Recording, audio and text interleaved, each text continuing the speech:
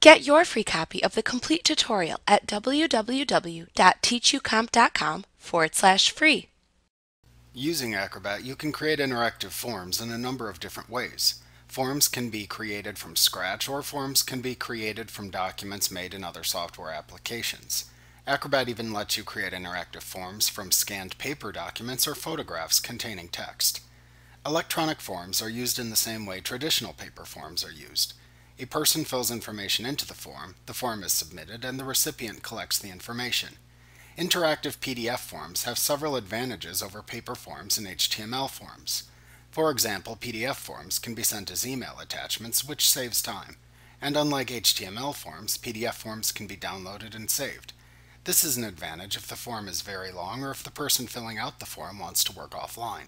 To create an interactive form from an existing PDF document, first open the PDF in Acrobat. Next, click the Prepare Form tool found in the Forms and Signatures tool group in the Tools Center. By default, the tool also appears within the Tools pane, so you can access it in the document view if the panel is expanded. When you select the Prepare Forms tool, Acrobat displays the Prepare Form view, which instructs you to select a file or scan a document to begin. If you have a PDF document already opened in Acrobat, the software selects that file for conversion. If not, then use the Select a File link just below the document area to find and open a document to convert.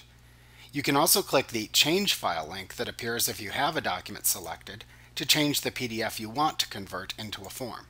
You'll also notice the Scan a Document feature, which lets you use your computer scanner to create an interactive PDF form from a paper form.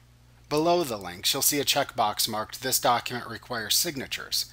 Checking this box lets you automatically add an electronic signature field to your interactive PDF form. To create a form from the selected PDF, click the Start button. Acrobat converts the currently opened PDF into a form and displays the form editing screen. You will see the Forms pane appear in the Task pane. There are several panels used to customize forms within the Forms pane. At the top of the pane, for example, you will find tools related to aligning and centering elements in forms. In the Fields panel, you will see each form field identified. At the bottom of the pane, you'll see the Send for Signature button or Distribute and Tracking options. Acrobat's Form Editing view also provides a Forms toolbar just above the main document window.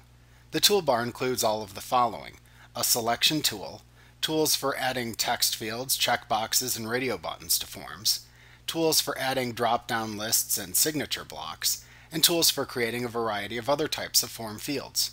You'll notice a button marked Preview at the far right end of the toolbar. The Preview button lets you test the form. In preview mode, you can fill text fields and click radio buttons and checkboxes.